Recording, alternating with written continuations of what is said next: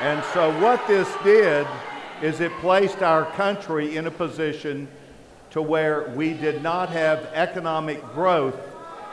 If it were health care, that would be one thing.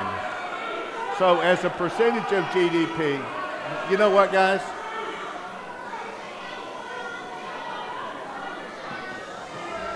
Look, it's obvious to me that this is what you'll get when no member of Congress. It's obvious to me that if we continue this, no member of Congress will want to meet with people. Thank you. Go to the next one. Go to the next one.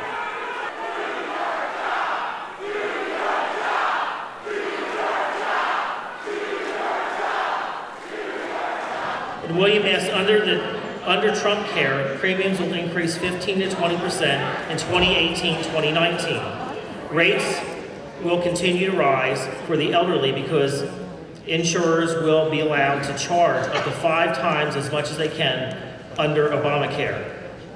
Is this genocide of our elderly, or do you support the Trump cause? Trump care, excuse me, Trump care. We are going to make the changes. We are going to pass the bill, and we're going to repeal Obamacare.